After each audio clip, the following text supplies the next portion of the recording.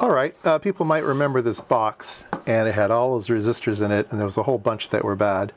So I went on to AliExpress and I bought I bought a complete set of 5% resistors, 1 watt, with every single value. Yeah, and it's like, I don't know, it's like $11, something like that. It was ridiculous. So I've got this big giant bag of resistors now, and I have 10 of each. 1, 2, 3, 4, 5. Yeah, I get 10 values of each. So these are 62 ohm. No, this is going to be a nightmare to keep these all up. Yeah, 200 ohms, 300 ohms. Wow. Yeah, they're in no particular order. So yikes. So yeah, I think I think I want to rebuild this just for fun. I just want something to do in the garage. It's near Thanksgiving, so I got nothing else to do. I also have a project. All right, here's the insides of this monstrosity.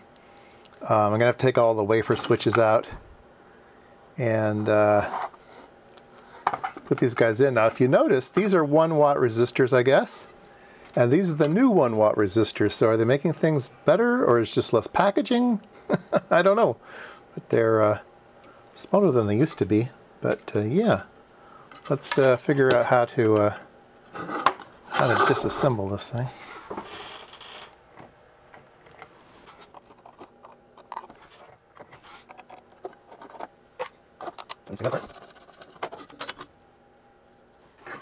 Okay, so all the rings are on. Does that make sense? And then all the rings go to the output. Yeah, does that make sense? We got 6 connectors. So now put it back together. All the goes here. Blue, green, yellow, you can order that. Very nice.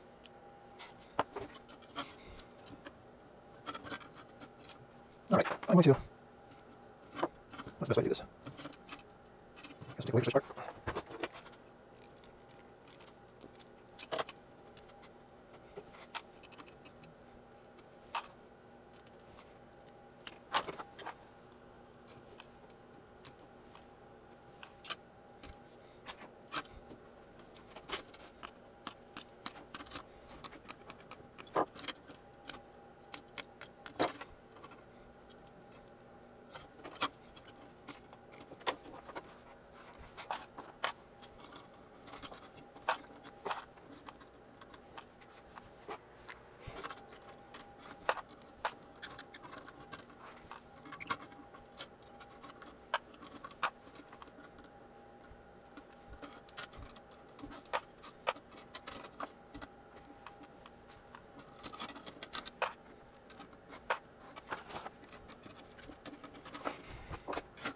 Okay.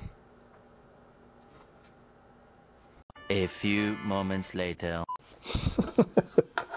Yeah, it's a lot of work. It was a fun afternoon, though. I put in all new resistors except for this top layer. The top layer is everything above 1 megohm. So maybe, yeah, everything above 1 megohm. So it's got 1 megohm through 22 megohms. So all those large values were good, and I didn't have them in my kit anyway, so I left those on there. But yeah, everything else seems to work great. Cleaned all the switches, recycled all the parts. So now I've got a nice bag of old stuff in case I need to fix something and I want it vintage. So I'm not sure what all that burn marks there was all about, but it's all fixed now. And yeah, put it back in the box.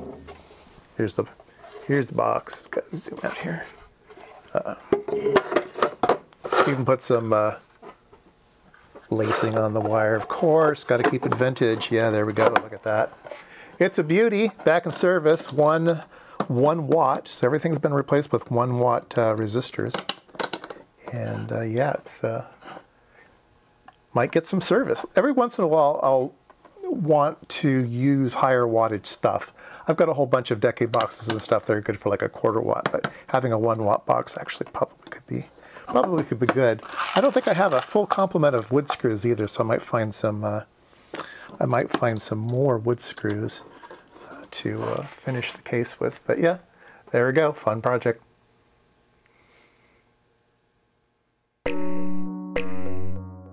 you.